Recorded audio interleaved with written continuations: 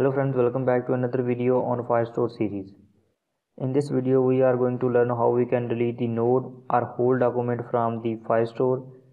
So first of all we will add another button, that is btn delete. When we click on that particular button, we will delete the data from the Firestore.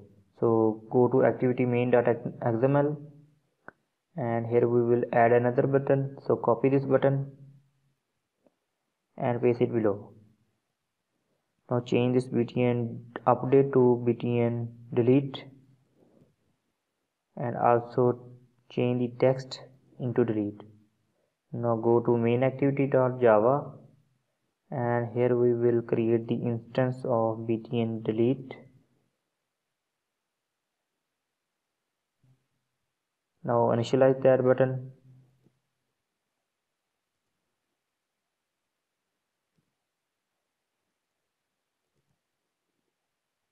Okay, now we will set a click listener on this btn delete. So here we will add btn delete set on click listener, new on click listener. Okay, now here we will delete the data from the Firestore. So here is our Firestore database. First of all we will delete single node and then we will delete the whole node. So here we will use the reference that we have used in all the videos, this one. So use this reference. So reference dot update.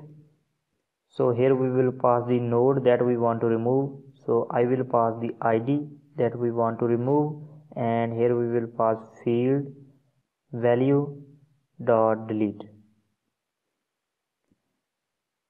Also you can add success listener, but I am not going to add the success listener. I will simply put a semicolon here and now run the application.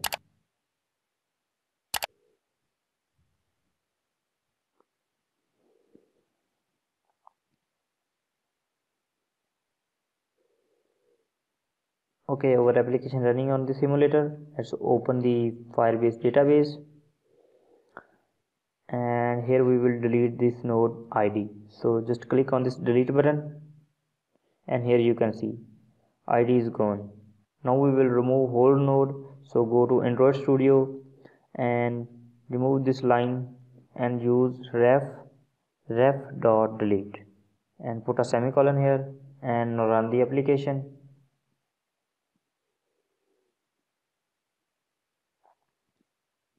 Okay, our application running on the simulator. First we will add the ID and name and click on save. Okay, now our ID and name are added in this Firebase. So let's remove this one. So click on this delete and here you can see whole data is gone. Now one thing you have noticed that our text view is still contain ID and name. So how we can fix them?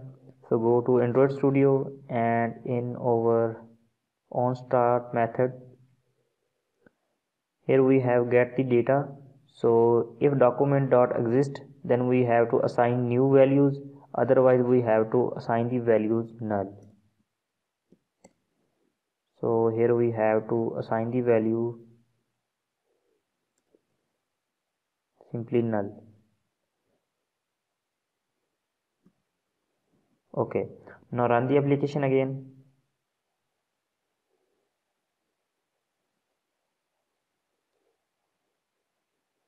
Okay, our application running on the simulator. First we will add the data. Let's type ID, type the name and click on save. Okay, now our data is added to our Firebase. Now just click on this delete. As you can see our data is gone, also it's removed from the text view. So go to our Firebase. As you can see here, data is gone.